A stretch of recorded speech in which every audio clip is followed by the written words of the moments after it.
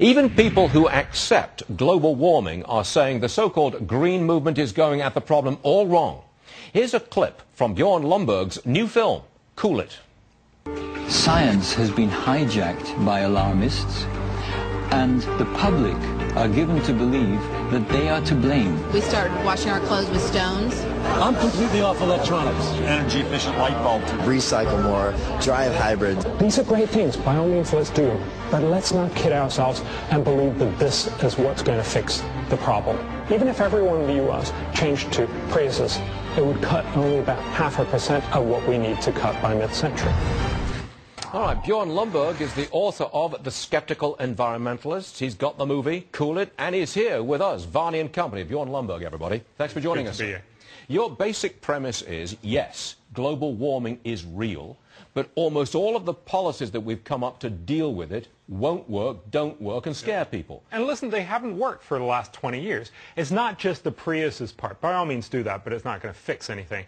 But the real point is, we've been promising to cut grand carbon cuts for the last 20 years. They will cost hundreds of billions of dollars, and it will reduce temperatures by a minuscule amount by the end of the century. Isn't it time we talked about smarter ways? Okay. I want to talk about the scare. Yeah. I have young children, and they've been taught in school to be scared to death of this global warming thing. I'm going to run a brief clip of video here. I don't want to concentrate on it for very long. It's the polar bears falling out of the sky. It's gruesome, ugly stuff. Yeah. I'm not going to run much of this. But it seems to me that kids are being scared, that we are deliberately scaring our children needlessly, and it doesn't work. Listen, we go to some kids in the UK that are so scared.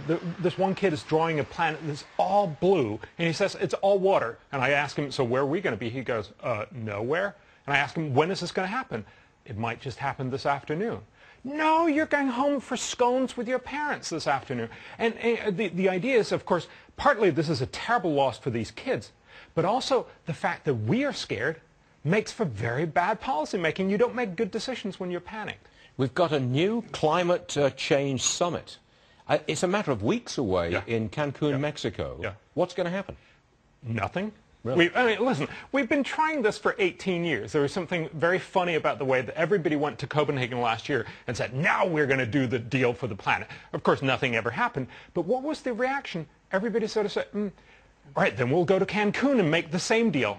And then, you know, when that's going to fail in a couple of weeks, we go to South Real quickly, South the motivation of scientists to accelerate this fear, you know, like a railroad engineer saying that the Himalayan, the glaciers, the glaciers are going to melt by 2020, for example. When 2020 comes and they haven't melted, then isn't that the point when everybody says, well, you're full of it, I'm not going to listen to you anymore? What's the motivation? Because eventually it catches up with them. Absolutely. Why Listen, you can't scare people for 100 years. And that's why I'm saying we need to get back and start talking It seems like they changed the topic because they have been scaring us on like we were going to have no food, you know. But this is what the problem I have with it, a lot of people, the guilt trip. In other words, it's our fault. It's man. Man is doing this. That's where I think they lose a lot of people. If they just would have said it's a natural cycle and we want to avoid it, I think a lot of people would have... Is it us? Is it us? Is it human beings, to take your point, is it human beings who are doing this? I'm an economist. If you ask some of the smartest scientists, even very skeptical scientists like Dick Linson from MIT or Pat Michaels, they tell us global warming is happening and it is man-made. But the point is, it's not the end of the world as it's been sold, and I think partly it scares the kids, it scares us, but it also makes for very bad decision-making. You know, the EU is going to spend $250 billion a year for the rest of the century, $20 trillion. The net effect will be to reduce temperatures by 0.1 degree Fahrenheit.